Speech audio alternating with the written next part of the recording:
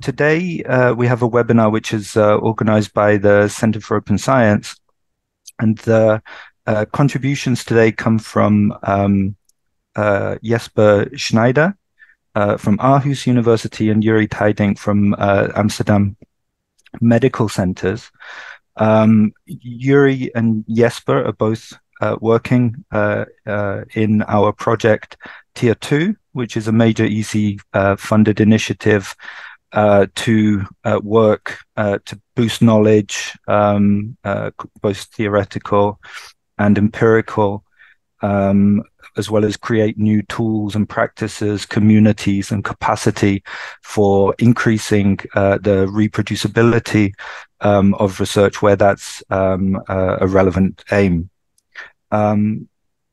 I'll first introduce our speakers, and then they will take the reins, and basically each will present for 20 minutes, and then we'll have 10 minutes for Q&A after each presentation. There's the Q&A feature in Zoom, which I would ask you all to use if you want to pose your questions.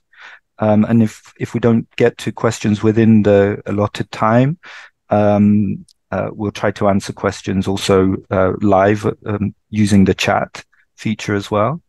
So our second speaker today will be Yuri Teijink, who is Principal Investigator at the Ethics, Law and Humanities Department of the Amsterdam University Medical Centers.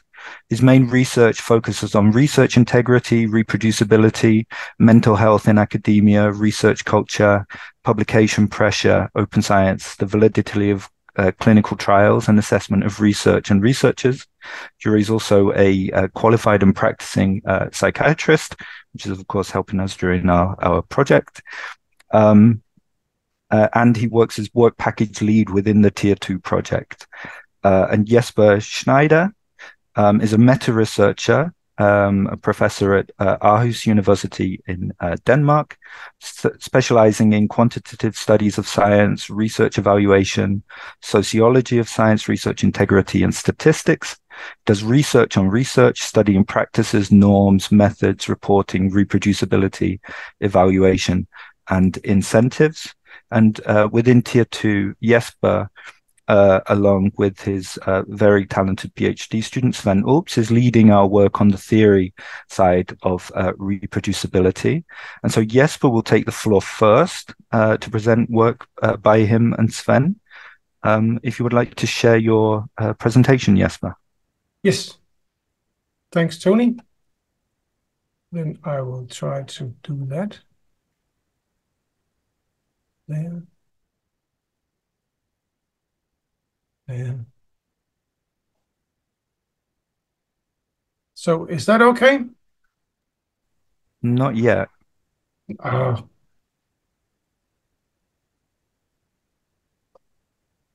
No. How about this one? No, now that's your desktop.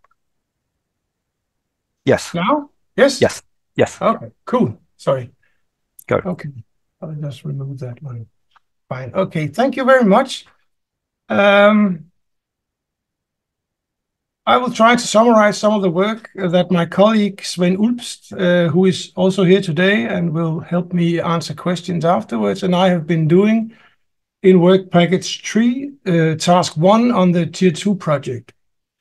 And it's, as you can see from the title, about definitions, relevance, and feasibility of reproducibility. Now, what's not to like about reproducibility?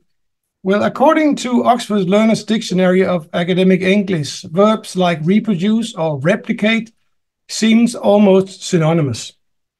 To produce something again, that is reproduce, or to produce the same again, that is replicate. But then there is the copy thing linked to reproduce, and one could ask if copying is not the same as same. And there are, of course, a difference between the act or process, doing or rather redoing something, and the adjective of reproducible, or for that matter, replicable, which hints at the possibility of enabling something to be redone. If we then look at it from sort of a real life or real academic life perspective, while the semantics are somewhat confusing, the intuitive understanding, at least in the sciences, is that to reproduce implies to be scientific. Being reproducible means it's real. And this is an epistemic norm and perhaps also a demarcation, at least for dominant paradigms in the sciences. And this epistemic norm also seems to be an aim for parts of the open science reform movement. Yeah. So our main task in Tier 2 Work Package 3, Task 1, is to try and get a grip on reproducibility and provide some kind of conceptual framework that acknowledges epistemic diversity, as well as the intrinsic complexities of reproducibility across diverse kinds of research and research contexts. Now, a point of departure were the apparent terminological confusion that I was referring to, but also an impression that discussions of reproducibility tend to be rather one-sided, and a genuine concern on our part about a one-size-fits-all solution for an epistemic norm on reproducibility. And we have approached this through two tasks, or subtasks, a conceptual analysis and an attempt at developing a conceptual framework. It is no secret that, oops, oh, I got a, yeah, right. Well, it's no secret that there is a conceptual confusion which is quite immense in the literature, both within and across disciplines. You could say at the aggregate conceptual level, when it comes to reproducibility or replicability or repeatability and other related terms, as well as their derivatives, and also at the disaggregate level, where you have the qualifiers which are attached to the aggregate level of concept, there you can also see a whole plethora of these qualifiers. And the impression you get from this is, of course, that there are different terms that mean the same and the same terms that mean completely different things. In other words, there is no unified understanding of this. If we further look at how purposes of reproducibility of replication is summarized in the literature, it becomes clear from our review that they are too narrow and does not really acknowledge the almost infinite number of purposes identifiable in the literature. The complexity or diversity is set aside, probably because such summaries or taxonomies have normative aims rather than descriptive ones. And you could also see that a related problem with such narrow taxonomies is that many purposes will fit poorly to the few derived categories. In this example, and this is just one example, here you can see many of these different purposes has to fit in with the reliability and validity purposes derived in the table.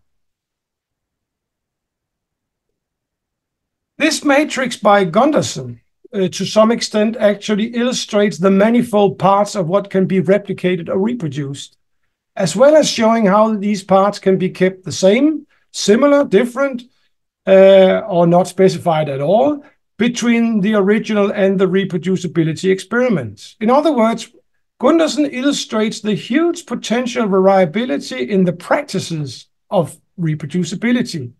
And this study only maps a small portion of the literature he reviewed where these practices are suggested. There are actually many more. So, in characterizing types of reproducibility, we believe that proposing long enumerative lists with idiosyncratic definitions and an extensive list of qualifiers does not really add merit to our descriptive purposes. We therefore suggest a more open and bottom-up approach where identified purposes are mapped to identified practices and which can be maintained and extended like an asymmetrical matrix. Now, consequently, our conceptual analysis across all fields revealed that the terminology surrounding reproducibility is even more complex, conflated, and confused than we anticipated to begin with. We also came to the conclusion that another attempt at this broad new definition based on the current confused terminology and its many qualifiers would be futile.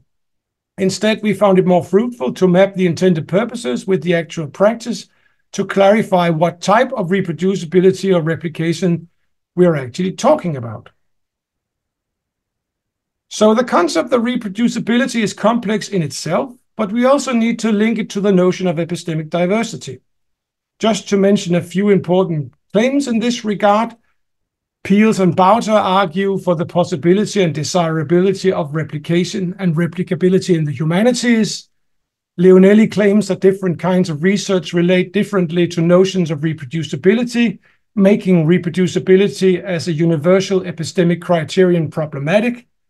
Penders, Holbrook, and de Rijke extend this and point towards important differences in ways of knowing between humanities and the sciences, leading to potential dangers of universal reproducibility norms.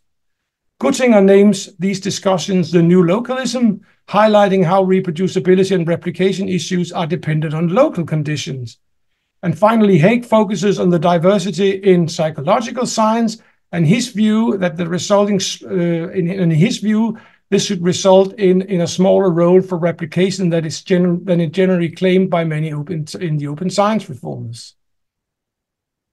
So why does this matter? Well, due to the conceptual confusion, it can be practically meaningless or even misleading to speak of the importance or relevance of reproducibility for research without specifying what is meant by practices and intended purposes.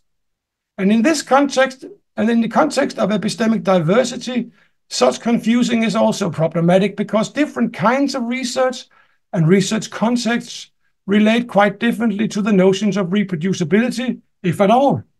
Epistemic diversity, therefore, adds an additional layer of complexity. Hence, we have two interrelated complexities to deal with. The way we approached this in our development of the conceptual framework was to situate reproducibility within the epistemic, social, and contextual conditions of knowledge production. When examining the literature, reproducibility is most often addressed from one disciplinary perspective, for example, philosophy of science or sociology of science, two fields which generally have a hard time talking to each other, and we find this wanting. To us, it is very important to acknowledge both the epistemic and the social conditions that determine knowledge production, and obviously also the specific contextual conditions that put boundaries and restrictions on specific modes of knowledge production.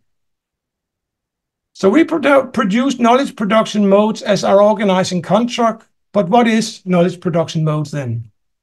Consider this synoptic view by Leonelli. It is very interesting and brings forward some important aspects in relation to knowledge production, such as types of research, degree of control, reliance on statistics as an inferential tool.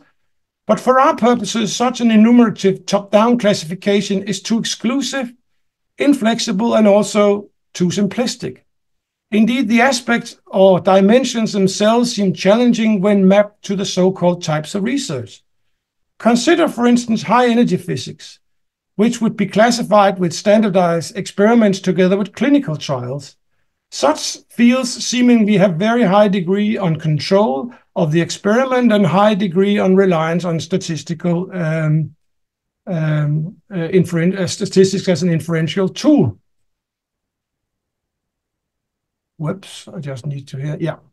In our view, however, knowledge production in these two fields are actually quite different, especially when it comes to control and reliance on statistics. And this has consequences for what we call the feasibility of reproducibility and what we can expect in relation to outcomes. As a consequence, we need more fine-grained aspects or dimensions in order to characterize knowledge production. And further, we also think that fields or disciplines are not necessarily the most optimal units of analysis when it comes to organizing similar knowledge production, because the same fields can have different ways of organizing knowledge production, and same fields can have different ways of knowing. Again, this has consequences for the relevance and feasibility of reproducibility for the specific knowledge production mode we are examining. Consider the field of international relations within social sciences. Here we have at least two distinct ways of knowing, a positivist and an interpretivist school. Clearly, these schools approach and value research very differently. However, not necessarily according to method, as we would find both quantitative and qualitative approaches among the positivists. So while positivists would generally agree on epistemic norms, they would still have different, perhaps somewhat overlapping knowledge production modes due to their varying social and contextual conditions. In other words, the feasibility or reproducibility will be different for such knowledge production modes, even though they will both acknowledge it as an epistemic norm. Consequently, contrary to others, we do not think fields or methods are good units of analysis when it comes to examine the relevance and the feasibility of reproducibility. Hence, we propose this disaggregate construct of knowledge production modes. Now, consequently, our conceptual approach situates reproducibility within the epistemic, social, and contextual conditions of knowledge production. For pragmatic reasons, we speak of redoing or enabling. Redoing is the act or process of redoing something, which basically could be reproducibility or replication. Enabling refers to enable others to redo something or enable intersubjectivity or traceability of what is reported. In other words, transparency of some kind. To clarify the practices and purposes of redoing or enabling for different kinds of research in varying research contexts, two main dimensions are needed to examine relevance or redoing and feasibility of redoing and enabling. This distinction is crucial because even for research where specific types of redoing might be relevant, it can still be unfeasible. Of course, feasibility and relevance comes in degrees. And how do we determine relevance then? Well, two main aspects or dimensions are useful: research goals and epistemology. Research goal could be whether there are commercial or proprietary interest presenting a conflict, whereas epistemology is the basic assumption behind knowledge production modes. It determines and justifies knowledge claims. It determines the so-called system of justification, which is the criteria for good, trusty research and what are the established practices to demonstrate them within specific knowledge production modes, and as such determine quality criteria and epistemic norms. Different ways of knowing have different epistemic norms, and for some ways of knowing, redoing will not be relevant as an epistemic norm. However, while redoing might be relevant, the feasibility of redoing, for example, an experiment, may vary considerably according to the knowledge production mode. When it comes to examining feasibility, we currently propose three overall dimensions: the complexity of the subject under investigation, the necessary investment for redoing, that is resource dependency and availability of the resources to the researchers, and as well as how much uncertainty is associated with the research, both theoretically and methodically. And like Richard Ridley's approach to characterizing scientific fields, most of this can actually be characterized as either high or low, as shown on my right of the screen. Hence, our framework as it stands right now can be illustrated as this. We have a conceptual part that maps intended purposes to actual practices, and a part that assesses to what extent redoing is relevant and to what extent redoing is actually feasible. Notice, if redoing is not relevant, perhaps enabling is relevant. And if enabling is relevant, its feasibility may vary as well. But we have not addressed the enabling part in this talk, but it's also included in the framework. Notice, the degree of feasibility will also indicate what we should expect from redoing something. What we should expect from the outcome. We think this bottom-up approach may have the potential to be more inclusive, and we think it is important to have the epistemological dimensions including in order to examine the underlying assumptions of knowledge production modes and therefore also the potential relevance of redoing. So to wrap up, to navigate through and escape the conceptual confusion surrounding the reproducibility and replication terminology, we suggest the distinction between practices and purposes of redoing and enabling. Stakeholders should make careful considerations if they think about incentivizing or even require reproducibility where it is potentially not relevant and or feasible. And we would also like to warn or notice that we don't intend to provide some kind of checklist or cookbook. Instead, we want to encourage and aid thinking and diversity. We think the framework suggests what needs to be taken into consideration to acknowledge the complexities associated with reproducibility, as well as the realities of epistemic diversity. And as you can see here, there is a link to some of our papers and policy briefs on the Tier 2 website. Here are the references pointed to. And on behalf of Sven and myself, many thanks for your attention.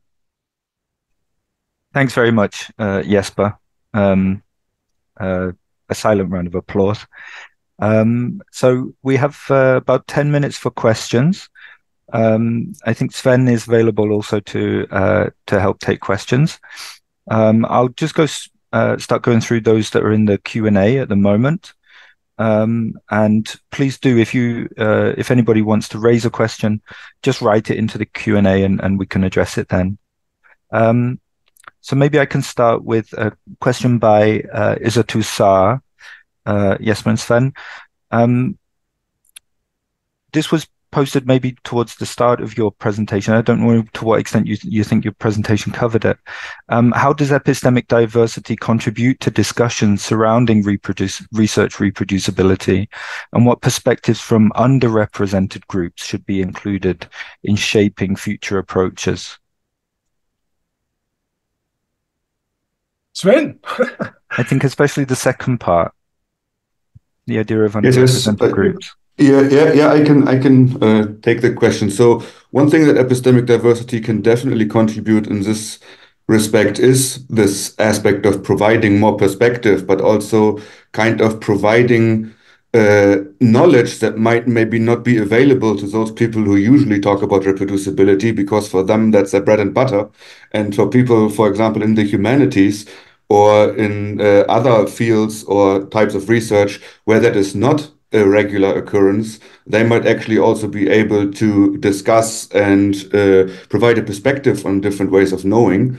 But also currently, what is quite interesting, what is also happening in this context of epistemic diversity and the drives that is currently happening regarding reproducibility, is that fields and researchers who usually are not confronted with this also start to think about this in a sense of whether it fits their research or how they might be able to make it fit their research, where people, for example, in qualitative research, come up with their own definitions of these terms to see how that might fit and also see how that might not fit. Great. Anything to add on that, Jesper? No, I think fine. No. Yeah, and I think especially in the qualitative work that we've done with qualitative researchers on the way that they approach the topic of reproducibility, the need for a kind of deeper language where these kind of deeper commonalities might be examined really comes through. So we have another question from Marcel Laflamme. Is there a need for more research on epistemic diversity and why it's desirable rather than just a pesky legacy enough to design around, or is this well understood? So do we need to know more about the nature of epistemic diversity per se? Actually, correct me, Sven, if I'm wrong, but the notion of epistemic diversity is not that well defined. And if you ask researchers whether more research is needed, then they will say yes, right?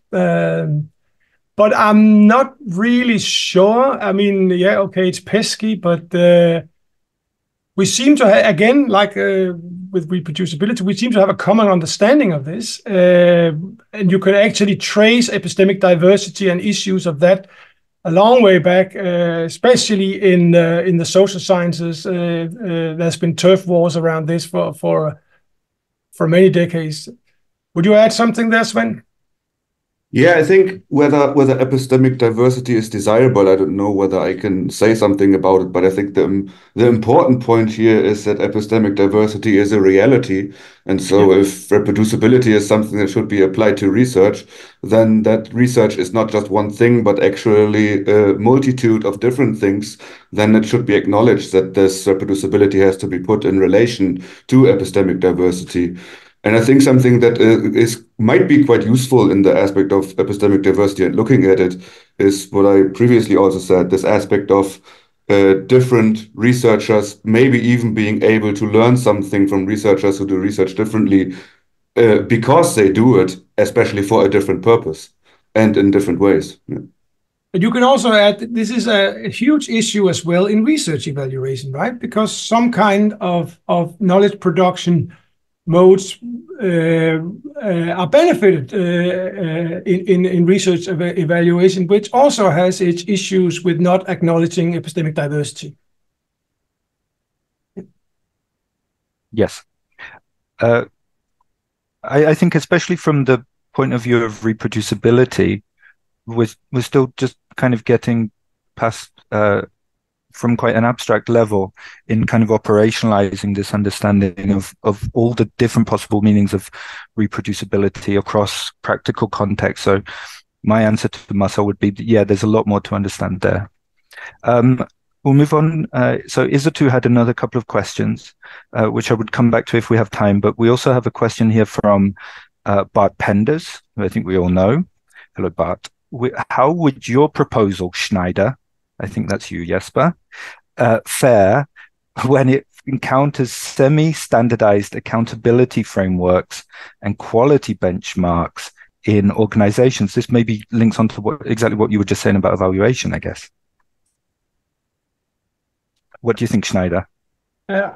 I'm Schneider, yes. I don't know. Quite honest, I don't know. Sven, it's your framework too. It's actually Alps and Schneider. Yeah.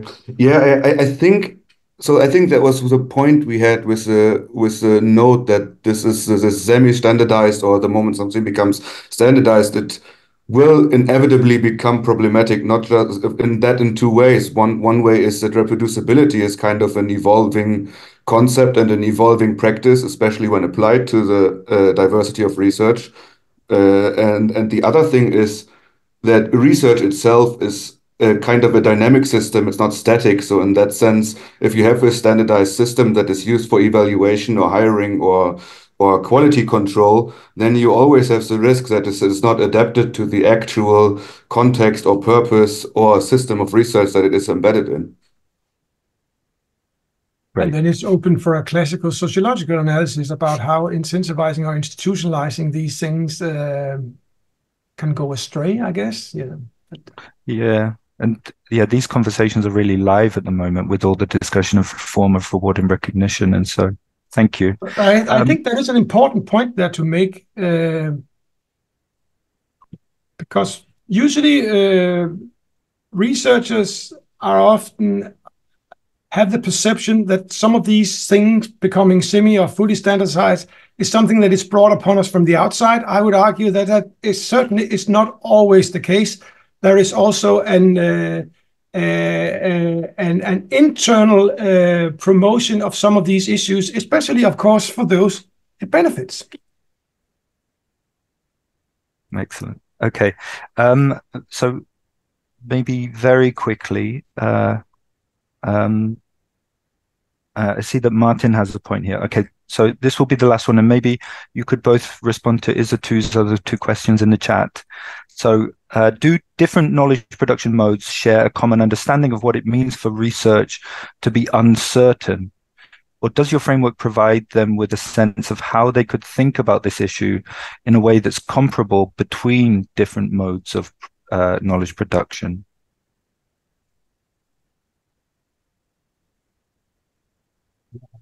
That's a good question. Of course, we have the uncertainty idea from Whitley. He applies it to fields. I think it's an open question whether it is actually or how well it works when you break it down to these rather loose construct of knowledge production. I don't know what you would say, Sven. Yeah, I think what we try to kind of escape that situation is that the concept or this idea of uncertainty, we want to attach it to the actual practices that are associated with the type of reproducibility. So that the uncertainty is linked to the specific aspects, for example, that have to be redone, or the specific aspects that are necessary to enable something in a specific way, like repositories or these kind of things, how much that is actually shared. So uncertainty, of course, is kind of linked to the knowledge production mode, because uncertainty is always also a sociological thing in the research community. So kind of whether the certain knowledge about the application or about procedures is shared between the person who did the original research and the person who wants to redo it. Yeah. Okay, fantastic. Thanks to Jesper and to Sven. So Isa's other two questions are there in the chat. If you would have time, maybe you can reply to them directly there. And I will invite my colleague Yuri to take the stage. So Yuri will be presenting work from another aspect of Tier 2 where we used future studies methodologies to work with stakeholders to envisage the future. And this is also work which is co-led by Yuri's research assistant, Barbara Leitner, who's not with us today. Yuri, please. Yeah, thank you so much also for the kind introduction, Tony. Can you see my full screen now? Yeah. Yeah, okay, great. So indeed, my name is Yuri Teijlink, and we collaborate together, in the whole Tier 2 project. Of course, this is work that we have done together. And this is also the fun of research, that you do things together. And we're going to talk about the futures of reproducibility. And again, also heads up for some thumbs up for Barbara for making this creating this presentation together. And also a big thanks for the Center for Open Science to facilitate this webinar, and that we can have discussions, and that we can have these discussions together. And I hope I can be a little bit of that the work that we have done is of inspiration for the participants. So the big question, and I'm happy that I'm after Schneider, because what is reproducibility? He already gave a lot of different definitions, and how difficult it is to give one definitions. So what at the highest level is just obtaining consistent results when repeating experiments and analysis. And it's not only the definition vary a lot, but that's how we have used it in the work that I'm going to present. And of course, you have different forms of reproducibility, but it's not the thing that we're going to discuss today. So what are we going to discuss is the work that we've done in the Tier 2 project, and specifically the future studies. A future study is a specific method that you are looking to the future, and that you explore potential possible futures with the aim to create and enable a preferred future. And it's a qualitative participatory research method. And why would you then employ future studies specifically for this topic, reproducibility? So we all know that the discussions on reproducibility are extensive, and in the past decade we have had a lot of discussions on it. But we don't actually know, and this is also one of the things that we try to do in the Tier 2 project, where are we heading to in these discussions? Where are we going to? And one of the central points in Tier 2, which makes it also very, well, from my perspective, also very interesting, is that we want to center epistemic diversity, so that in different, as Jesper said, it's different knowledge production modes. We have different ways how we want to look at reproducibility. But that we also want to make it applicable to make it applicable for different disciplinary fields. And the question is, are we actually moving forward? And if we are moving forward, are we moving in the right direction, or do we need some steering towards this direction? So that was also the objective for this study. We want to scope the ideal future of reproducibility for different stakeholders in online workshops. And we wanted to explore roadmaps towards this future, including the enablers and the barriers that might come across when we want to reach those preferred futures. So in what method we use scenario workshops, and we use backcasting methods to explore the steps needed for the ideal future of reproducibility. And if we were, I'm going to explain a little bit deeper about what are scenario workshops and what are backcasting techniques. But if we are there, then we want to explore what are the barriers and the enablers for reaching those preferred futures. So very briefly on scenario planning. So the difference between forecast planning and scenario planning is that you have a basic standpoint and that you plan for multiple futures, and that's something that we did in our work. And the backcasting is also something that we really want to show here. What backcasting makes special.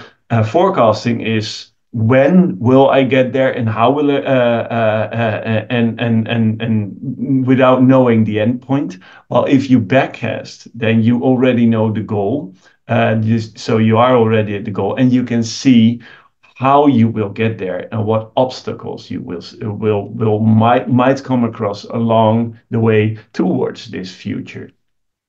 And doing this makes it easier to identify the barriers and the enablers. And also with this vision of the future in mind, it is easier to overcome these barriers for sure. So the goals then, so the methods for this specific research is examining the study of the possible, probable, and undesired and preferred future, maps out the future of the problem, and then do backwards techniques. So what we then get is an overview of potential scenarios, and then identify the drivers and the barriers towards the desired future, thinking towards the future by mapping backwards. So what we did, we did online workshops. First, we did a pilot workshop of reproducibility expert to test our methods. And then we did 4 online workshops working on the Miro board. Some of you may have worked on Miro boards. It's a very handy way to actually work and collaborate together with important stakeholders. So we organized 4 workshops, 1 for publishers, 1 for funders, as they are 2 very important stakeholders pre-identified already in the Tier 2 project, and they play a central role in the Tier 2 project as well, both in the creation of tools and practice to improve reproducibility or to foster reproducibility, but also as participants, but also as users of the materials that we're going to create. So the publishers, the funders, the qualitative researchers, and the machine learning researchers as 2 other stakeholder categories. And the first exercise was really about, okay, of course, if you are picturing the future and try to backcast towards this future, then you also need to know what are the important stakeholders. So that was the first exercise of the workshop, that we first wanted to identify which stakeholders are the most influential in shaping the future of reproducibility. And that also gave the opportunity for the participants to add new stakeholders that we might have overlooked because we identified already some stakeholders. So that was the first exercise. The second exercise was really about the scenario planning, and we asked the participants already before the workshop, but also during the workshop, to think and then to share and then to discuss the 4 different scenarios. The preferred scenario, that was the central aim of the workshop, a dystopian future, a realistic future, and an outlier future of reproducibility in 10 years' time. So we really focused on, okay, how should reproducibility look like in 2033? And based on these discussions, we end up with 4 themes were identified as crucial, and I'll come back to that in a minute. But on the right side, you see how such a in very brief how this looks like on the Miro board. And then the third one is the backcasting that I already briefly described. Is that okay? Based on this preferred future, we asked them, okay, take 1 part of this preferred future in mind, and then just to develop a concrete goal, and then work backwards from that future goal to the present to identify the barriers and the drivers between these two time points. So 10 years ahead in time, that was the goal, and the present or the now. And then place that in the timeline. And this is how it looks like. Of course, you go to a vision 10 years ahead, and then you start working backwards, identifying enablers and barriers to come to this goal. And this is how it looks like on the mirror board. When we use this snake in order to describe the goal and to move back to the present.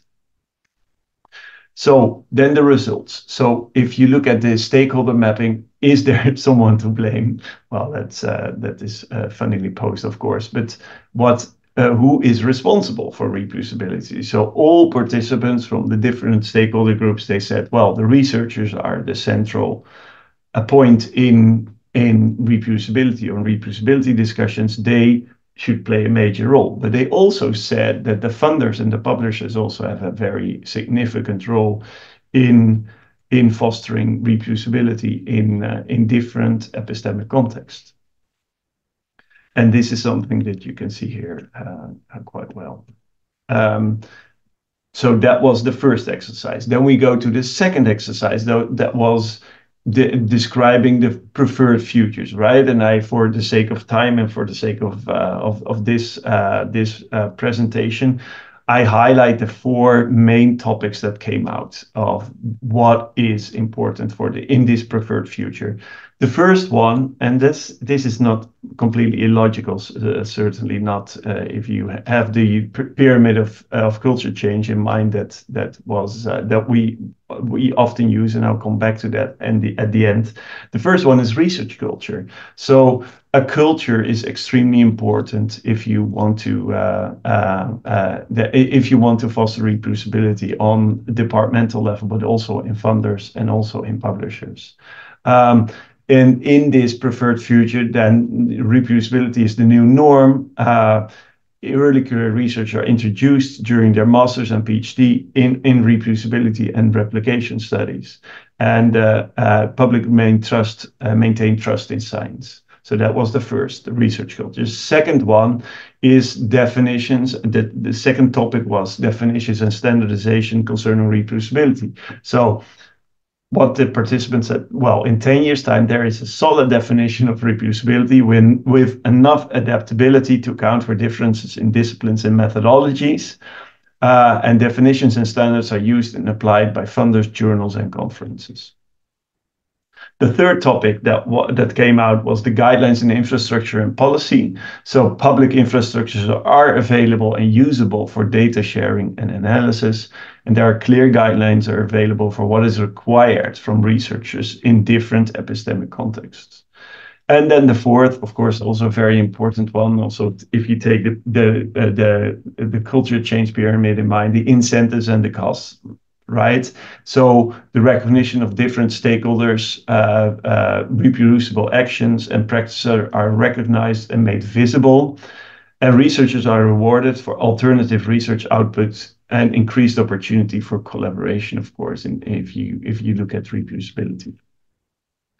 Well, this was all about the preferred future, and we centralized the preferred future in our work because we find that the most important, and that was also that we wanted to highlight, because we wanted to know, where are we heading to? What is this preferred future from different stakeholders' perspective? But we also acquired some knowledge on other scenarios, like the dystopian future. How would that look like?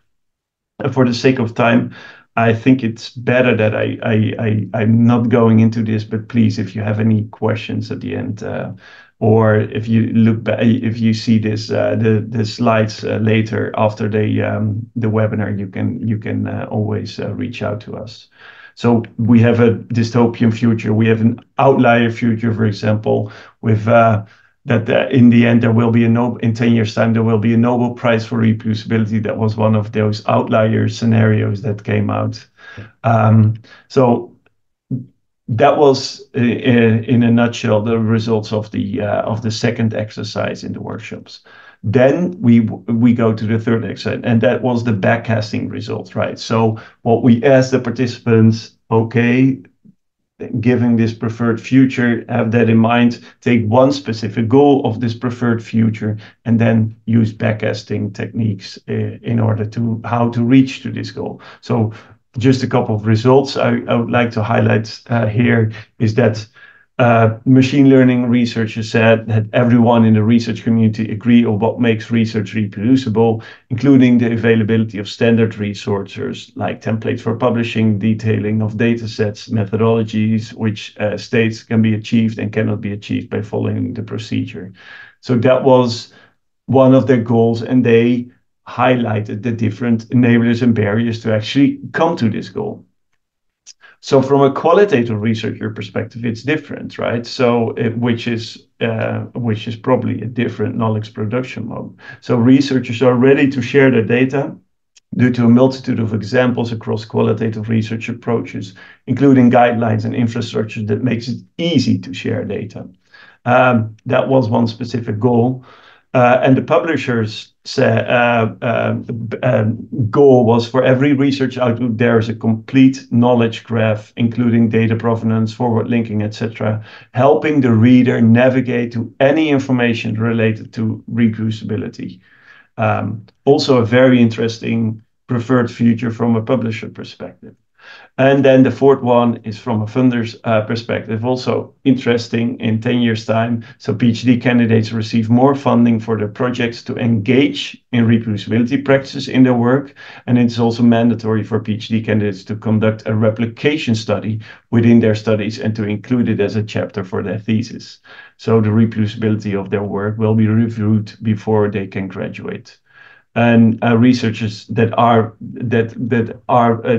engaged in reproducibility, only the researchers that are engaged in reproducibility practices get tenured position. So having these goals for the backcasting exercise, here you can also see what are the drivers for to reach these goals. It's about research. About the driver is a positive research culture where reproducibility is understood and implemented, and there's a shared understanding. There are tools and systems and platforms for reproducibility practices. There's, of course, training for early career researchers. There's policy to drive the best practices, and there's also funding for reproducible practices. And what are then the barriers? Of course, cultural and social issues like lack of consensus, current incentive push research to value the wrong things, risk of more box ticking exercises, epistemic diversity. The systems, can be a lack of support, inequality in available researchers can be a barrier, of course. Lack of rules and standards can be a barrier. Lack of alignment in the different policies. So all types of barriers are described here. And here, as I already alluded to, this is we always called it the Nozick pyramid, and I think a lot of us already calling this. And we are in the Tier 2 project.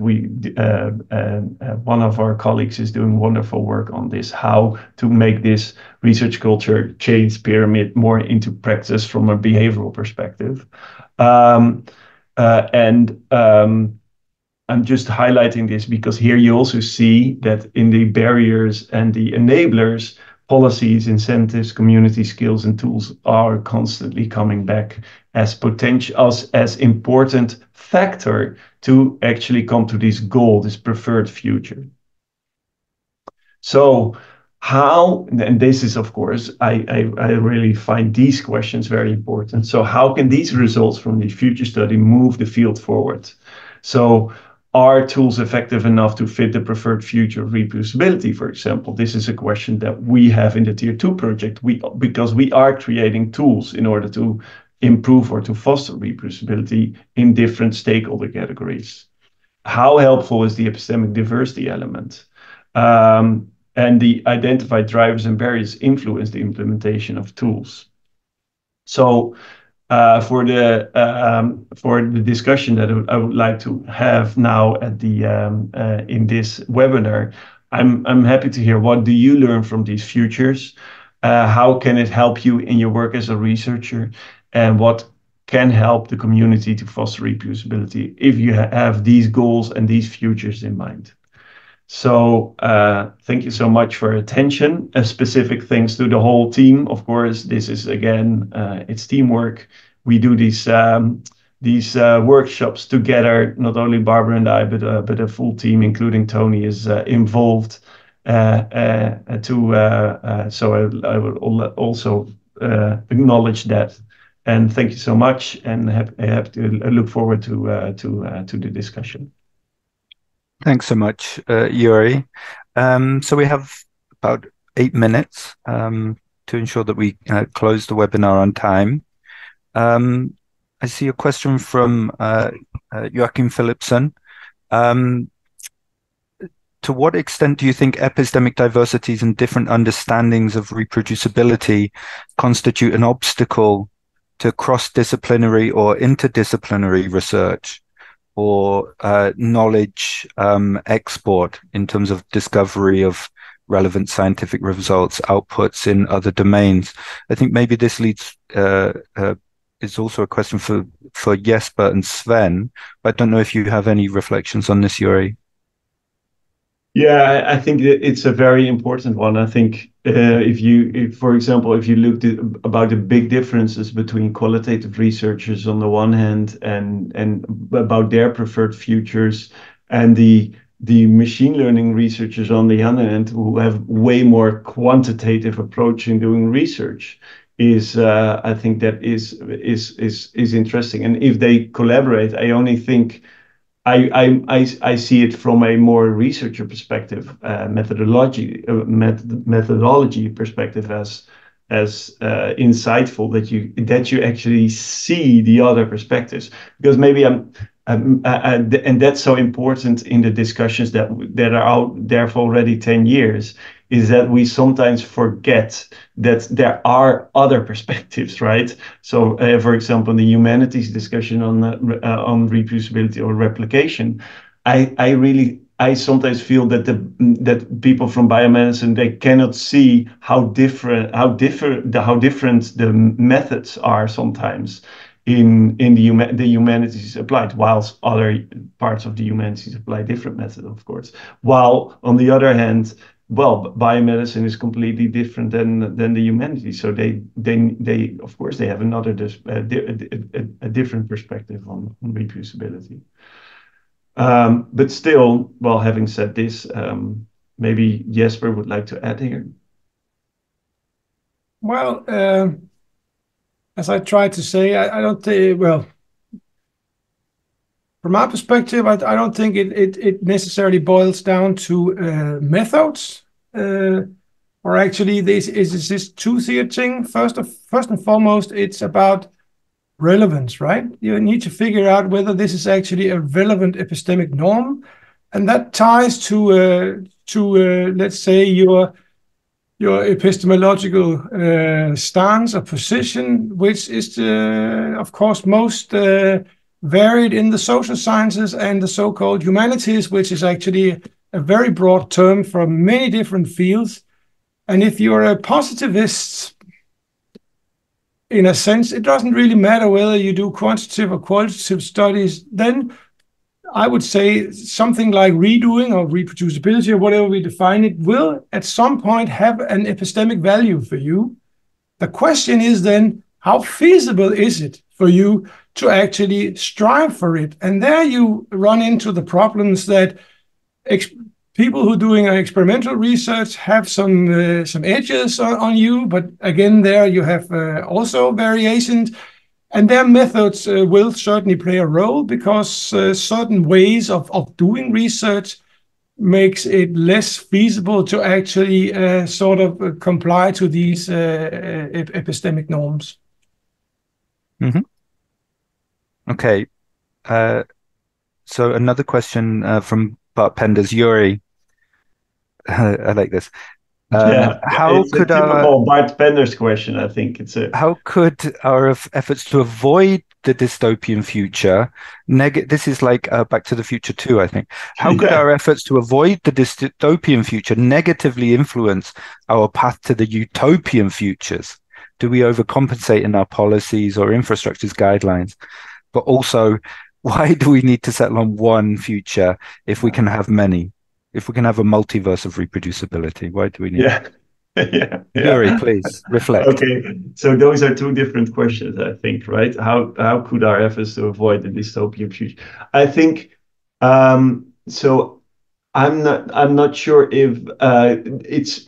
I think what the main thing here is that if you have a preferred future, then you know where you want to move to. And I come back to the question about that we have many. I really like that, so I will park that. I'll come back to it. But for now, I really think that having a preferred future from the different stakeholder perspective, because that's also important. A funder has a completely different idea about the preferred future than a qualitative researcher for sure. But I think that knowing where you want to move can really help your efforts to improve it, right? So I think that for us as people really in doing research on research or meta research, I think it's very important that we can steer a little bit the discussion. So that's why I think those preferred futures are so important. And dystopian futures, knowing the dystopian futures can actually exactly what you describe. If you know what dystopian is, then you can also try to avoid it, and thus try to influence the future of reproducibility a bit.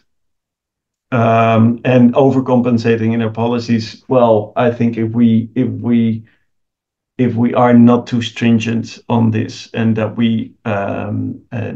there, like Jesper said beautifully, I mean, it's really about relevance also in this case. So for some, even in biomedicine, you have so many differences in how you can produce knowledge, right? And whether it's relevant or not. So that's having said that, I think you should always be flexible in that regard. Then the second question, why do we need to settle for one? You're totally right. And this is also what actually happens in these workshops, because we ask them, okay, this is a preferred future. What is it? And then people come up with, okay, it's this, it's that, it's this, and it's that. There's different things. So it is already a multitude of future. And then we ask them, okay, pick one thing, one goal, to a future, and then see how you can get to this future, and which is only one part. And that's why we ask them to have different backcasting exercises for different goals. And I totally agree. You need many, and there's not a single one. There's not a single preferred future. Fantastic. Thanks for these remarks, Yuri. With this, for the sake of our hosts, Center for Open Science, and our attendees who maybe have another meeting to get to, we're going to finish very punctually on time. So I would just obviously like to thank Yuri, Jesper, as well as Sven for contributing today. On behalf of the Tier 2 project, I'd really like to thank everybody for your attendance. Please watch out our website for updates on this work. There are lots of papers in process from all of this work and much, much more. And we'll have many more results coming out as well. And then finally, I'd like to thank our hosts, the Center for Open Science, for giving us the chance to share our work today. So with that, many thanks, and have a great day, great week, great year. Bye.